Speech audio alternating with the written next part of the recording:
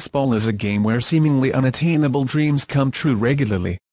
We will not be speaking on behalf of Milwaukee Brewers rookie Nate Orf, but that could be his whole week. The 28-year-old infielder was finally summoned to the major leagues on Monday, 6 years after he was signed by the Brewers as an unselected free agent. On Wednesday, he picked up his first major league hit by throwing a dramatic and decisive solo homer in the game in Milwaukee's 3-2 victory against the Minnesota Twins.